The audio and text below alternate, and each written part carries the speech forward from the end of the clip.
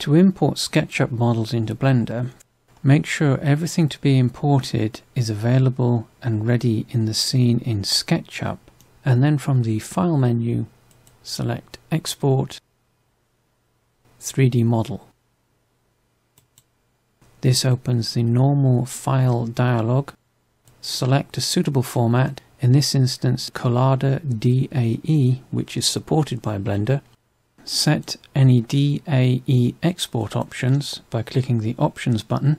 These are important relative to the structure of the mesh as it's imported into Blender and how it will appear. They also determine how much cleanup work will be necessary before the mesh is usable. Once set, click OK and then Export. SketchUp will then pass the scene, exporting to DAE. In Blender, with the DAE file now available, from the File menu, select Import Collada DAE. Browse to and select the file exported from SketchUp, then click Import Collada. Blender will take a moment to pass the file depending on how complex the scene was from SketchUp, displaying the mesh in the 3D view once done.